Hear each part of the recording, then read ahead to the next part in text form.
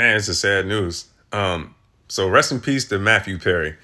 And it's sad. I mean, how I found out last night, I was doing rideshare because I do Uber on the side. And what happened was, while I'm doing this trip, I picked up three girls and I picked up, it was a guy. And they were going to this Halloween party. While I'm in traffic, one of them pulls out the cell phone. And I guess it was trending last night. It was like, this is like 11, almost midnight. It was late at night.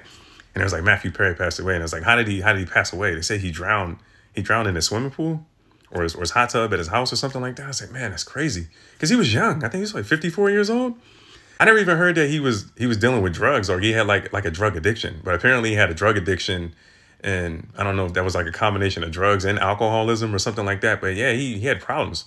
So I don't know if he, I don't know. Like, I was never like the biggest fan of the show Friends, but I remember seeing it back in the 90s. Like when I was growing up, I remember watching, like periodically, I remember seeing some episodes here and there, but I wasn't like a diehard fan of the show. But I do know who Matthew Perry is, and I did like him. He always seemed like he's a very likable person, you know what I'm saying, like on and off screen. You know what I mean? I never met the guy, but like I said, he seemed like he was a cool dude. And everybody seemed to like him, and like I like some of his work. Besides television, from what I was reading when I went through his catalog, there are two movies that he appeared in that I saw. Cause it didn't seem like he did a lot of film. It seemed like he mostly just focused on television.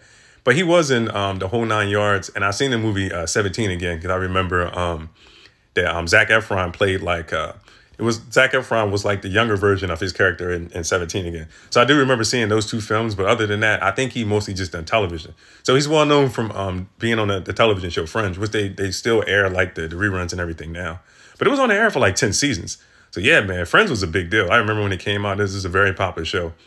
But yeah, I mean, it's very sad. Other than that, like as far as like the cast itself, I never heard anything bad about the cast members or anything, or have, you know, I mean, everybody has like their own personal struggles and, you know, their personal issues outside of work.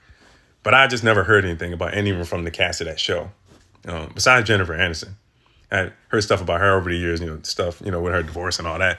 But yeah, after we found out the news, you know, about Matthew Perry passing, kind of got our wheels spinning, and we were talking about, what were we talking about? What was it? Oh yeah, we were talking about Alan Thicke, and we was talking about Betty White. Social media was trying to kill off Betty White, and she was still alive. And it was like, it was actually before she actually died. They were trying to kill her off. Like they said, Betty White's dead. And people always talk about how like life is short.